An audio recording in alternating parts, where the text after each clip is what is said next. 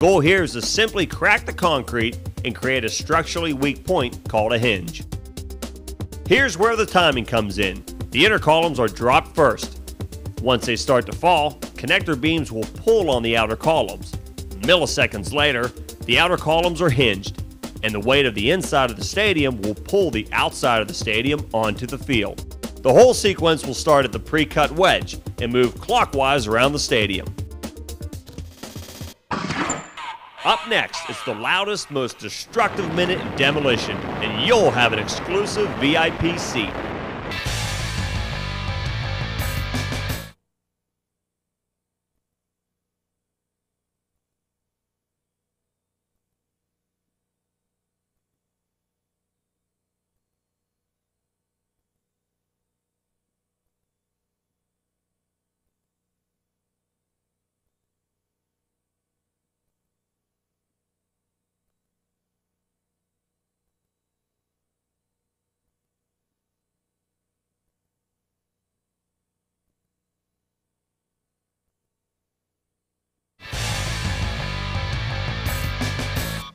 Well, the explosive day is finally here, and last-minute preparations are underway. Thousands have turned out to watch, but police will not let them get closer than the 1 square mile safety zone will allow. For many fans, the implosion will be a bittersweet goodbye. I got a lot of memories with that building. It's depressing, but we got to move on, you know, way to the future. And stadiums are history. Now we're going to have ballparks, back to the old ballparks, and I'm going to miss it. I'm going to miss it. That's why I'm here today at 6:30 in the morning. And thanks to some amazing technology, you won't forget the vets' last moments either. As a Guts and Bolts extra, we've commissioned inventor and cameraman Michael Rondinelli to rig a 360-degree camera to capture the implosion from all directions inside the stadium. Using a small camera to shoot through this panoramic optic, the camera will digitally capture images of the vet imploding from every angle. It's as if you were standing on the pitcher's mound during the blast, and that moment is just about here. As the clock ticks down on Veterans Stadium, the electricity builds in the VIP area. Front and center, of course, is the Philly Fanatic, who, along with Philly legend Greg Luzinski, will be pushing the symbolic plunger. It's not connected to anything. Let me show you the real one. Okay, so it's almost go time right now, and this isn't what most people, I think, envision. They think of the old detonation like that on the cartoons. This is a special box here. And it's connected to just one wire? Heads to the stadium? Yep, this one lead line ties into our 9 electric detonating caps that start our whole series. Puts out 600 volts. I mean, it's plenty of juice to get everything started. What we have is a charge button and a fire button. You push this charge button on, and it'll juice up the capacitor. When that light comes on ready to fire, all it takes is a push from this button here. How long does it take to charge up? About 10 to 15 seconds at the most. Do you mind if I was the one that pressed the fire button? We can't have that happen, actually. Yeah, we have certified people who have to take care of that. Right. Well, who does the honors of actually pressing the fire button? Frank and Nick here pushing the buttons.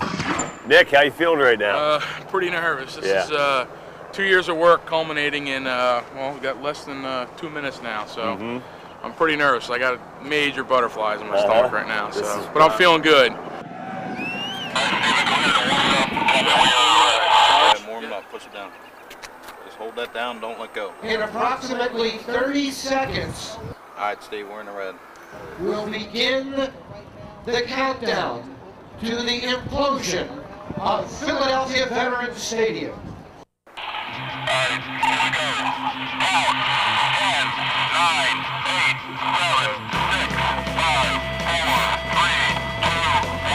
fire.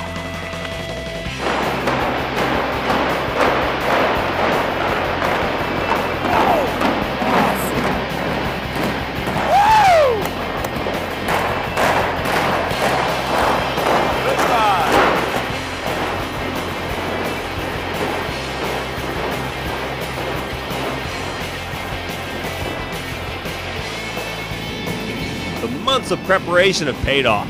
The electrical charge whips through the detonation cord, tripping each explosive along the way. At just the right time, with each support column getting either dropped or hinged as planned.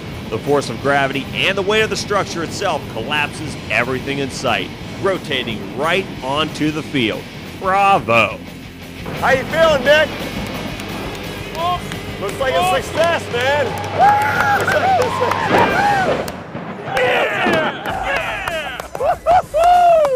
Good job, man. What do you think, about 61 seconds? Good work, man. Look at that. Wind's blowing the right direction, taking that dust out of here. It just seemed like it was going down in slow motion. Just being here, you can't imagine watching a structure that size collapsing. It's amazing. The sparks coming at you, the decibels, the volume of the explosions, probably in the 140s, 150s. The implosion reminds me of the fans doing the wave.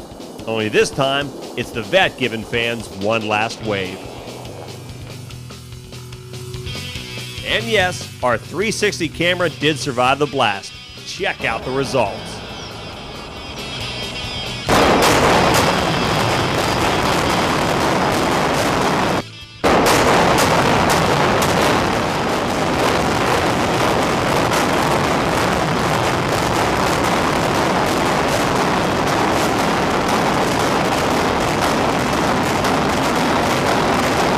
The perfect implosion.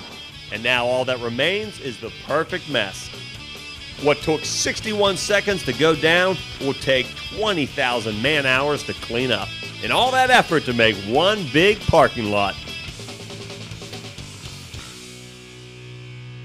I think the best part about it is as the wind takes away all the dust, you can see the new ballpark coming up right on the other side. Less than 1 month after the implosion next door, it's opening day here at Citizens Bank Park. Work began on the Phillies' new stadium in 2001.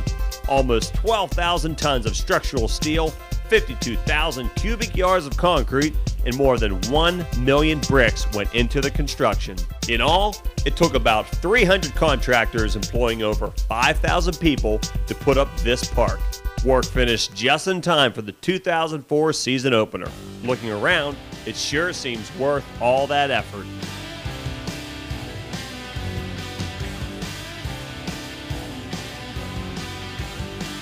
The Phillies today play host to the Cincinnati Reds, and even though it's a little wet, nothing can dampen the fans' spirit. I have the opening game ticket from Veterans Stadium from 1971, and today's opening day here from Citizens Bank Park in Philadelphia.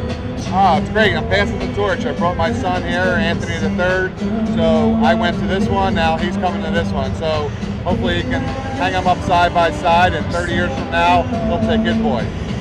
Although history will record that the Phillies' first game here was a 4-1 loss to the Reds, the future in this beautiful ballpark is bright.